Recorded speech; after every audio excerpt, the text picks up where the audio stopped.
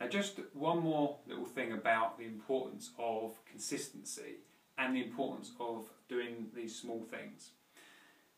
If I could equate it to something else, so if, for instance, someone was to give you, maybe once a week, you were to do, say 5 times a week, you were to do these things, Monday to Friday, and for every Friday you were to be given a penny for that, a penny doubled.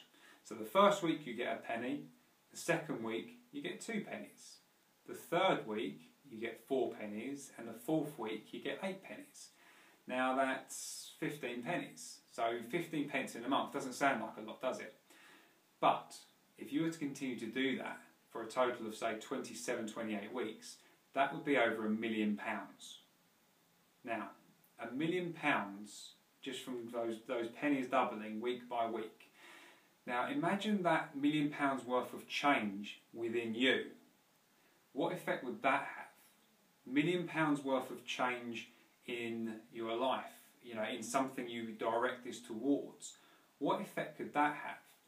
How powerful could those small accumulative changes be for you?